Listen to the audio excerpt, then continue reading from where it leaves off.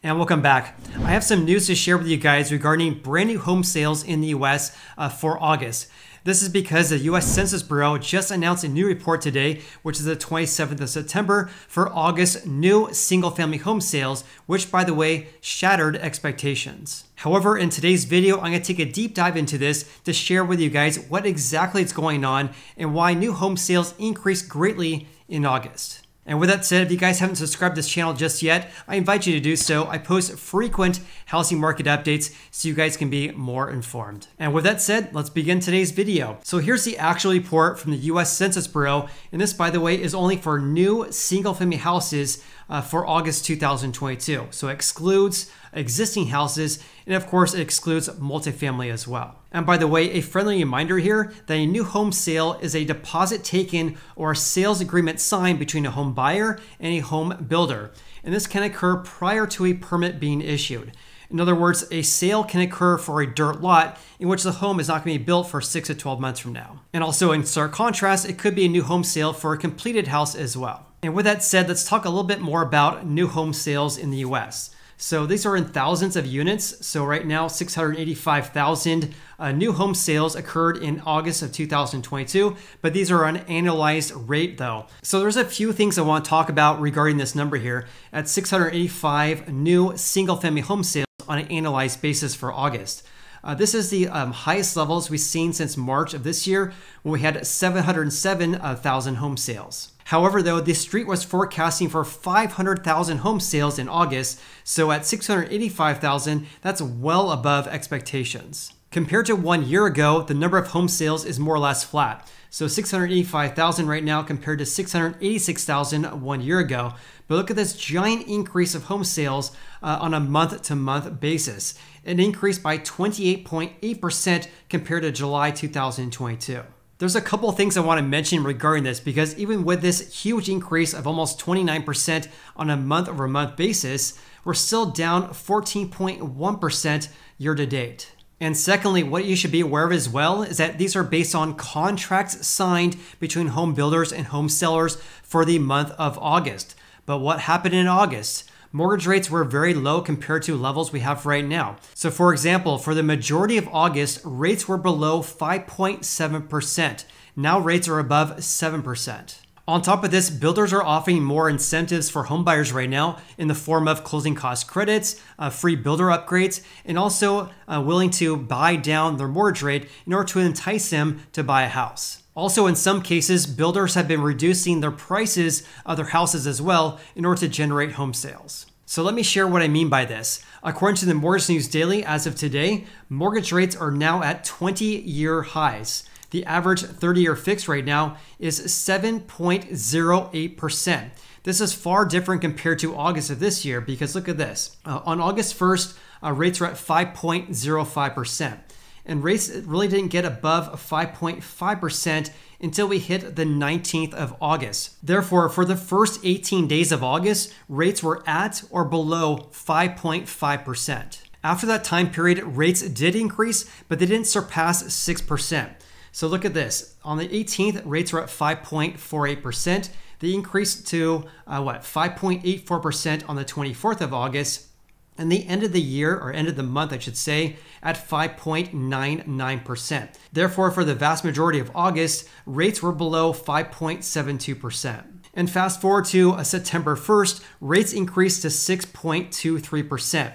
And by the way, rates have been above 6% every single day in September so far, except for September 9th as well as September 12th. So because mortgage rates were at low levels for the majority of August, this caused home sales or new home sales to spike in August as well. I noticed that Robert Dietz, who's the chief economist for the National Association of Home Builders, he got it spot on here because he says a brief decline in mortgage rates helped to boost new home sales in August, but sales are expected to move lower in the months ahead as rates have moved much higher and builder sentiment continues to fall due to declining housing affordability and ongoing supply chain bottlenecks. Additionally, as sales cancellation rates increase, it is important to keep in mind that the Census Bureau does not incorporate cancellation data. According to a recent National Association of Home Builders surveys, new home sale cancellations were approximately 25% in late August. Therefore, because cancellations have been increasing, it's likely that the number of home sales that the Census Bureau is reporting is likely overstated. In any case, I want to mention this right off the bat because I would imagine a lot of people are going to be looking at this number here, where a huge gain of almost 30% of new home sales is going to cause people to state that this housing market is very healthy and we're moving in the right direction. But when you stop and actually look at the data, it makes sense that we have an increase of home sales due to a decrease in mortgage rates that we saw in the first half of August. And speaking of home sales, it varied quite a bit by region. So in the Northeast, new home sales increased by almost 67%, whereas in the West, increased by 27%, the South increased by 29.4%. It also varied greatly compared to 1 year ago because look at this. In the Northeast, decreased by almost 22%, whereas in the West, decreased by 24%. And in the South, new home sales increased by 10.4%. All right, changing gears slightly, let's talk about housing inventory for brand new single-family houses. So we have 461,000 new single-family houses that are for sale as of the end of August. That's only a 0.4% increase from last month, where we had 459,000, but a huge increase of 23.3% on a year-over-year basis though. And have a look at this because here's Uncle Fred's website right here. 461,000 is the total number of single-family houses for sale. This is the highest levels since March of 2008, where we had 470,000. Also, the month supply is sitting at 8.1 months. This is down greatly from last month. It decreased by 22% from July 2022, but still remaining very much elevated, historically speaking, also compared to 1 year ago, because we're still up 25% from August of 2021. However, though, at 8.1 months, these are the lowest levels we've seen since March of this year. And here's a graph showing just that. 8.1 months right now, far below 10.4 that we saw last month, but on par with levels we saw more or less back in March of 2022 when the month supply was 7 months. And when zooming out over the past 10 years, current levels right now at 8.1 months is still very, very high historically speaking. And this is due to a pullback in home buying demand, but also due to construction delays that home builders are facing right now. All right, let's talk about home prices for newly built single-family houses.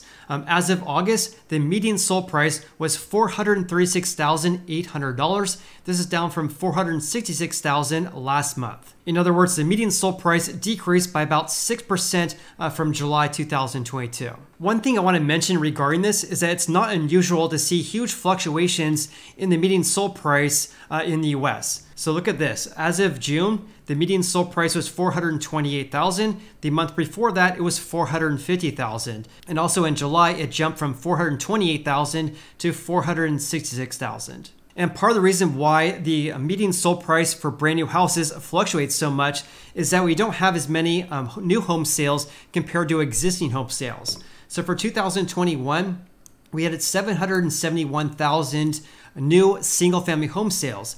Compare that to existing home sales, we had 6.1 million. Also, part of the reason why we may have seen this 6% decrease in the median sold price compared to 1 month ago is due to this right here. This is the percent distribution of home sales by price range. In August, 22% of all home sales were in the range of $500,000 to $749,000. Last month, that number was 31%. Also on a side note here, one of the reasons why the median sold price is so much higher right now compared to 1 year ago, or compared to 2020, for example, is this right here. So for August 2022, 14% of all home sales were for over $750,000. Compare this to 2020, the share was only 5%. Therefore, the share of houses that sold for over $750,000 tripled from 2020 until August of this year. Also, in stark contrast, look at houses that sold in the range of $200,000 to more or less $300,000. In 2020, that share was 31%.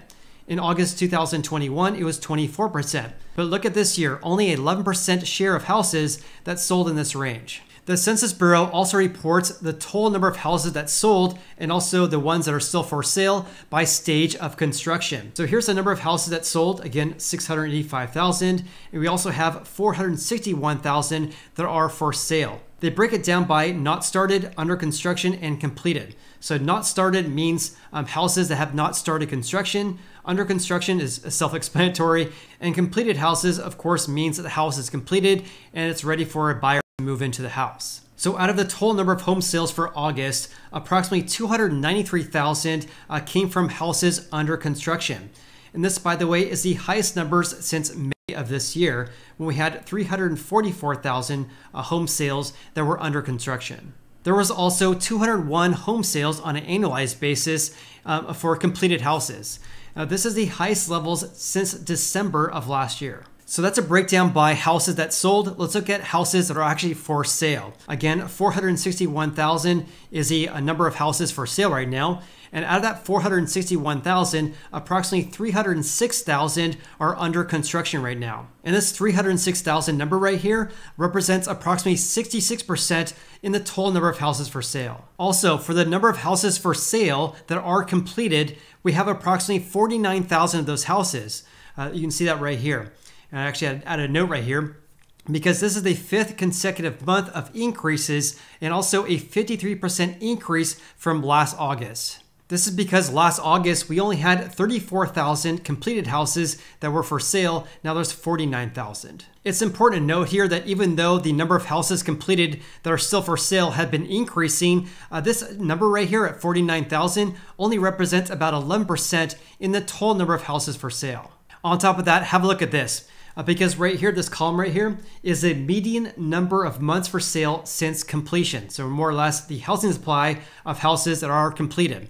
So right now, the month supply for completed houses is only 1.7 months. And this, by the way, at 1.7 months is far below 2020 as well as 2021. And with that said, please comment below with your biggest takeaways from today's video. Also, if you guys got any value out of this video whatsoever, then please hit the like button. I greatly appreciate that. Hope you guys have an awesome day and look forward to seeing you on the next video.